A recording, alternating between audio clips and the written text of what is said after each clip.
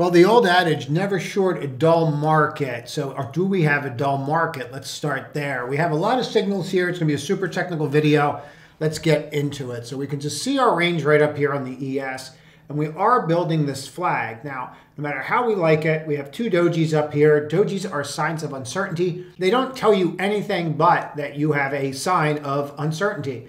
What I would note is this little level right here and our inability to get over that. What we're going to do is drill into this in a little bit, go down to an hourly and get into this. Then we have to look at the NQ and look what's going on there. See the breakouts in some of the commodity names so we can talk about which ones we should be buying, which ones we should be selling. And then we have to look at some of these stocks and which ones are actually rallying. I mean, you had certain sectors in the market today that just lifted all day. They're just not sectors people were expecting. We're hearing the consumer's weak. Go look at the XLY. We're going to get into this and what's going on there. So if we look at this area in here, we can see that we're really convoluted. We've got a couple key levels in here that we're going to go over, but let's just talk about the ES in this level. And I think it's important for us to look at the internals of it as well, meaning percentages over the 5, the 20, the 50, and the 200. Let's just blow this up and see what's really going on here. So we popped over that level, and we've come down, and you can see where these are marked off. Where this is Friday, 11 o'clock, where we had that sell-off only on quad witching to bounce, and then come back, come all the way down Monday at 3 in the morning, and then we never came near it again. Hit this like a cat in a hot tin roof, bonk, bonk, bonk. And this is where we're at. Now, the question really is this telling us anything? To me, it is. And I'll walk you through it in a second, but I want to show you this on a 4-hour. So if I look at this on a 4-hour, what I see is a lot more dojis. I see the shake and bake that you had here at 2 o'clock in the morning.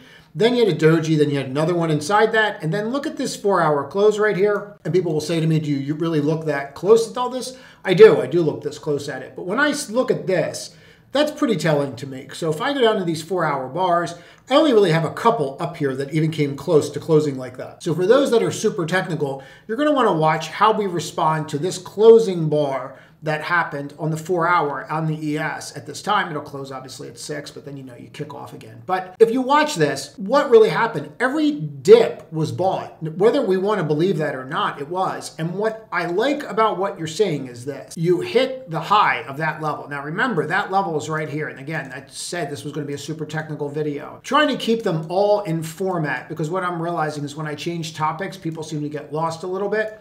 So if it's technical, then we're going to stay technical, macro, etc. Trading videos I will do because I do get a lot of requests for them, but I'm going to keep them separated out, which I think is a good idea.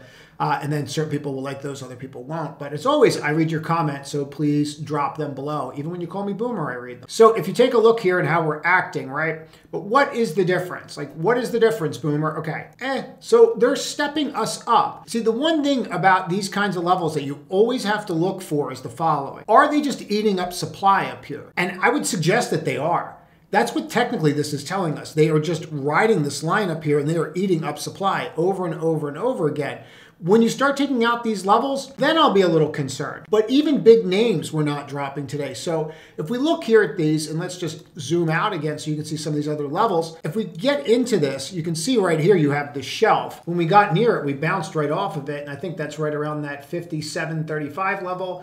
Couldn't break it, couldn't get above. So you're boxed in, but you never made lower lows. You were constantly being bought today. Whether or not you wanted to believe it or not, you were. And so what we're seeing is we're seeing a lot of people going, oh, I better short. Never short a dull market. I'm the first person to short something, believe me. And the one thing I've learned after years of doing this, if there's not a reason to short, if there's not a reason to go long, don't do anything. Get yourself a nice book. I'm reading a book called Coexistence again. It's about AI. It's actually really good. So what you want to do here is just kind of watch these levels that are marked off. You can screenshot them there and be very lazy and not even mark them yourself. And you want to just make sure that you hold here. Because even if you break here, do we really have to worry about this? Not so much. Now, there are signs that we do have to work off, and I'll show you in a second here. And if you break this, do you have to worry about getting down to here or down to there? Yeah, there's some of that, because if we overlay this on, let's just go to this plane chart, drop it to a daily, and then zoom into this level, what you're going to find is some of these green levels, like the second green level, is going to be right where your 22 and your 12 is. And then your 55 is down here, right around that 56. So then when we go back to this on the hourly, drop this back to a plane chart, and just zoom in, we know why we have to watch these levels and how they're going to respond at those levels and why they're so significant. So if we break those, we have an issue. But I would think that if you broke like this 57, I have it around 57.34, somewhere around there, that you could come down. It could be pretty hard, but you need to see that first. Now, let's keep staying on this vein. Here we are in the hourly, and I look at RSI, and you can see the RSI here, right? It's all in line. We're just flatlining. The question is, what are you waiting for? It's a good question because you have, what, PCE on Friday, and then you have claims on Thursday. You don't really need any of that GDP. Like, do we really need that to move? You got through quad witching. We didn't really do anything. Why is this on a 4, though? So this is where it gets kind of interesting to me because on a 4, you can see that you're overbought, and then you finally start to crack, and they work you off. And then you start to rally again. You're overbought up here. It usually does not go very well if you're overbought on a 4-hour and you're buying for a very long term.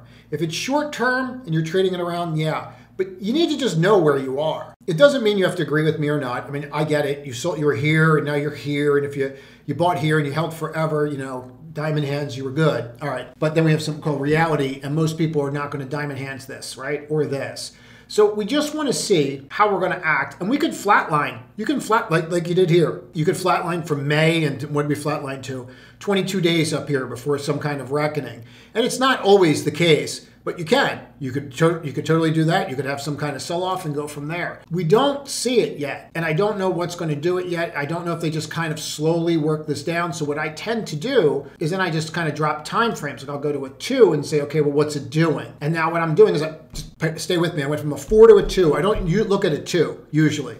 But what I'm doing is, are they working this off? And they are. They're slowly working that off, right? So that when I go to the hourly, which is what I use, I can just go, oh, they're flatline. They're just working this off. So eventually that 4-hour will come down with the 2 and the 1, which means I could stay here. So we stay on the ES for a second, and then we went to this other chart that I use a lot. Let's do it this way. I'll show you these. I started doing these layouts a little bit more, and I think loading these layouts, it might save me a little more time, and I'm not going to have time to edit this, as I always say. But if we look right here, and this is what I want to show before we go into the NQ and what else is going on, this is stocks above the 5, 20, 50, and 200. Now, if we just note where you're at on these lines, this is where peaks happen on the market. And I'm not going to waste everyone's time by just highlighting the obvious. You have a computer and you can go do it yourself. But you see these levels right here? Okay, like you're right around that 80 today, and then you popped over.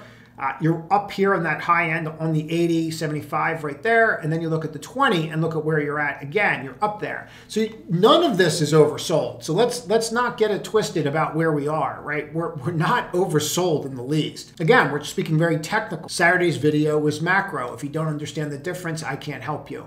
So if you look at this and you see where we're at, you have to understand that you still have to work all this off. That does not mean you have to drop like a stone. You could go sideways. But all those indicators are overbought. They're all at the high end of the range. We know that we're flatlining here on the hourly, and if we went and looked here on the 4-hour, you'll see this. I don't really use Williams or CCI. I know some other people do, and that's groovy if you do. This is fine for me. What I could do here, if I wanted more color, is I could use rate of change. Now, rate of change is exactly what it is. It tells you the rate of change, right? It's not rocket science. Now, why rate of change is important is because if the rate of change is negative, you can't really go up. But let's take off this RSI for a second and look at this. That's the 4-hour, and you're pointing up. So this is telling you, even though you're going flat, that you're pointing up here. This is a 4-hour reading, and you're over the 0 line. Drop this to an hourly. You're just riding the lightning. You're riding that 0 line. So you could argue that, oh no, we're kind of pointing down. Are we, or are we just riding it? I would suggest that we're just riding it for now, and what I do is go back to that 4, and you can see how we're here, and we're actually lifting. So if we look at this, do we really see anything there that is telling us that we have to, 1, get out, right? Not really, but we are seeing that we're overbought. Okay, so we're aware of that. What would that mean? If we see pullbacks, I'd be more inclined to buy the pullbacks than short the market. One of the big questions I kept getting today, and I tried to avoid them, was, what are we shorting? What are we shorting? And the answer was, there was nothing really worthwhile. Yeah, you could have taken a shot on some of the high flyers, and yes, maybe it worked, but you're picking up pennies in front of steamrollers. When you look at the ES and you look at where you're at from this drop over, and let's just do it even from 930 so you can see what I'm talking about. But here's from 930 over to the close. You move 12 basis points. I mean, there are days to just go fishing, right? Like this may have been one of them. 28 basis points was the range on the day. So how much are you really going to sit there and make on days like today? I don't use rate of change on a 5-minute chart. If you do, that's on you. I just don't do it. Nothing wrong with it. I'm not judging you. I just don't do it. Let's go to this 4-hour and take a look, and we'll start here. And this is where it gets really interesting to me. So what a lot of people don't know is that this is a CTA sell zone. This kicked off on the 19th, and this kicked off when the US dollar Japan and what happened with rates there. But CTA hit a sell signal right here. CTAs are commodity trading accounts. Essentially, they are systemic traders. They use a system, and they all basically use the same system. So when it's time to sell, they sell. When it's time to buy, they buy. And it's charted. You can actually go and see how much there is to sell, how much there is to buy, et cetera, and what happens at certain prices. At this price, they sell. And what we're seeing right here is that level is holding very nicely, isn't it? So we broke on the 19th. We all know what this date was. This was CPI month over month. And then we start to sell down, tries to rally. We have never gotten over this level. This is your CTA sell zone. Okay, that is where they were net sellers. From my perspective, we got near it and dropped like a stone, tried again, dropped like a stone, and now here we are. But we're getting tighter and tighter. So on a grander scale, are we getting tighter in here? I don't have an answer to that. I think you are, but you're so far apart. Like, what are you going to wait? Like October for the low? So you know, it's kind of silly to say, but I would suggest that, right? Like, just let this thing sort itself out. Where are we? Rate of change. As long as rate of change is positive, you're not going down, guys. They're trying to short when rate of change is positive. You know, you might as well just make a donation to St. Jude's. Now you look here in the hourly, and I want to go through this because this is sticking out to me. See how I'm under right now? So what I don't want is I don't want that undercut here. And I certainly don't want an undercut of Monday's low on rate of change. So I will be watching this because I wouldn't want something like that. Now, what I tend to do with this stuff is I will mark that like it's right here, and then I will add an alert to it. So yes, I do put alerts on indicators and oscillators. I know, mind-blowing. But what that will tell me is if it's going on and I'm doing 10 different things, right? I'll know, and then I'll be like, oh, okay, well, we're hitting a lower low, you know, and then that correlates with this, like, geez, what are we doing here? And then that might give me more indication. But if we look at that CTA level on the hourly, and then we look at this minor support, which was right here, and then resistance, and then resistance, resistance, resistance, and these are where your moving averages are. So if we drill into this again, and we look at this, you can see right in here. Please comment on this video. What I'm trying to do, if you can tell, is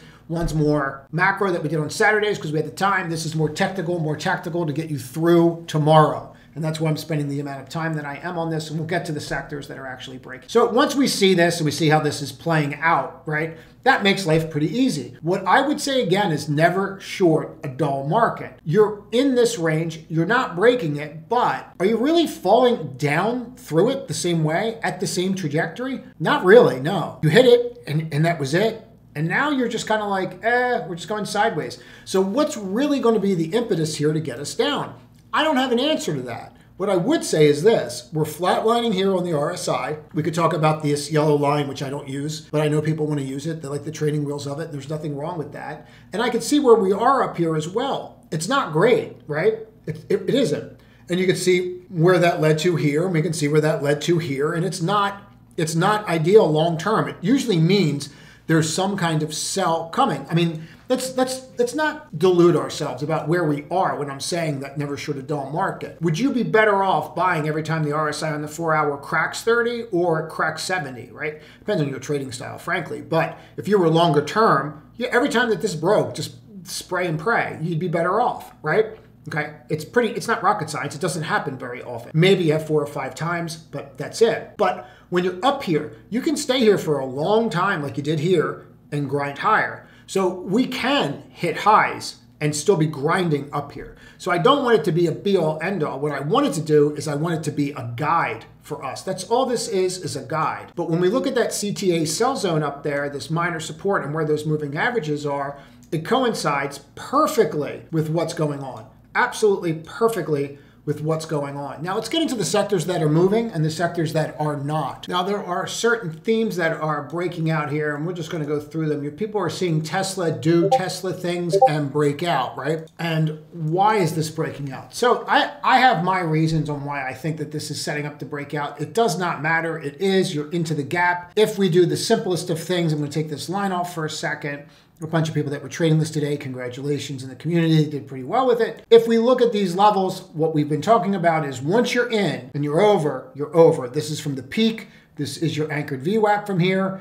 And this is what you want to focus on. What I like about this more than anything is once you're over 280, 270, really, it's a wrap. Now, why is this moving? This is where it gets really interesting to me. Look at Amazon and what Amazon's. And then all of a sudden you realize that some of the top holdings in the XLY, well, if you didn't know this, you do now. XLY top holdings, do we know what they are? Okay, go look at Amazon, go look at Tesla. Look at what's happening with XLY. I thought we were in a recession. None of this is acting like a recession. None of it. I'm going to get into it in another video, but there's 6 core things to look at, and none of them are saying recession. Like, I'll say it again. So when you see this, that's why you're lifting. I think Tesla's going for a couple reasons. One could be their energy component that no one's looking at. Also, the proximity of where their energy component is in regards to what's happening with data centers. Texas is probably going to be the biggest place in the country, if not the world, for data centers. If we take a look here, XLY is breaking out, and then you start looking at those names. Well, a lot of these names, like ELF, were actually green today. Alton, not so much, but a lot of those names are starting to see some kind of interest. Starbucks, you're starting to see these charts. They're not really breaking down anymore, are they? Even Nike, when you look at that news that hit, you're kind of sideways there. But go and take a look at some of these retail names. They are starting to hold in there, and it is getting somewhat interesting. And I think it's important for us to note that XLY is moving. Take a look at XLC. You're sitting up there. But if you go to FDN, which is a little different, right? It's Internet Index Fund, but go look at some of those names that are in there. Here's top 3 holdings: Amazon, Arete, Bookings. And you go look at those names, Arete hit new highs. Bookings on fire, right? So, and people say, well, it's also, the weak dollar. So you have the weak dollar. The weak dollar makes us want to what? Travel, because then we feel rich. But then you go look at Expedia and you would say, well, that makes sense. How about Airbnb? Well, that might make sense too, right? And this all becomes connected. People think that Uber fits in there. I don't seem to think about it that way, but Airbnb certainly does to that extent. I really wouldn't look at it till it gets up there. So we start connecting those dots, and you start realizing that FDN's doing what it's doing, right? And then you can look at XLC, which is kind of fading a little bit. Then we go look at IGV, and then you can go look at those names and see what's in common there. And then you're getting into the oracles of the world, right? Which are just basically trading sideways more than anything else. They're not really breaking down, are they? You look at now that's hitting all-time highs, okay? You have sectors of this market that are holding in there very, very nicely. XLF is just sitting there building. So what I think is important for us is that when we look at this stuff like KRE and go, oh, it's not moving.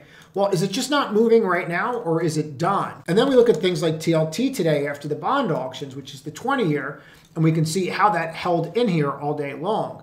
What I think is important to do here is to understand that you're going to have rotation within rotation. And I don't see anything out there that's telling us that we're going to absolutely crash anytime soon. I do see that we are overbought. It is a concern that we are overbought, but do you see anything out there? If you do, comment below. One of the things I will point out is that the XBI move is going to be overrated for what this is. XBI is dropping because Lilly is in a fight here with NVO over the cost of this drug. And what Lilly's going to do is crack NVO's skull by basically going out there and cutting costs. That's why VKTX is getting smoked today, right? Because people are saying, okay, well, this drug that we thought they were, we made our model said they were going to get 500 a shot. Now you go out there and getting these weird HIMSS ads. Somehow they're in my algorithm, thank you, Mark Zuckerberg, that, $200 a shot. So all of a sudden, the margins on that product, whether it's good, bad, indifferent, are completely irrelevant. Now we're just seeing that they're starting to hit that market. On the flip side of this, we've been talking about what is green, what is not green. Well, natural gas, we talked about this on Friday, and we're seeing it again today. You're breaking out, and you're breaking out really nicely here. So natural gas, energy names, they are setting up. Exxon looks fairly decent here, doesn't it, right? So when these things come to key levels, it's worth taking a look at. Just disclosure, I have a position in this. We have an alert that went off in the room on it. But I think it's important to note, like, people just blew this off, like, oh, it's done. No. When they hit key levels, you want to look at them. Also, the power needed for the CEGs of the world. Yeah, did this get ahead of itself? Yeah, I think so, right? You're backing off today. But when you start looking at VST and how that acted today, you still closed over the open. So when you start looking at these nuclear plays like NRG or whatever way you want to look at these, yeah, maybe they got ahead of themselves. Maybe they pull back and provide better opportunities. But look at uranium. Uranium's sitting here, and that's a perfect W breakout. And then you overlay that W breakout with your 55, and that's your confirm move on above average volume. So it's not really a function of, is this market going to break out or not? Right now, I see rotation working off the overbought, and then we'll figure out what we're going to be when we grow up. Maybe it's into GDP on Thursday. That's it.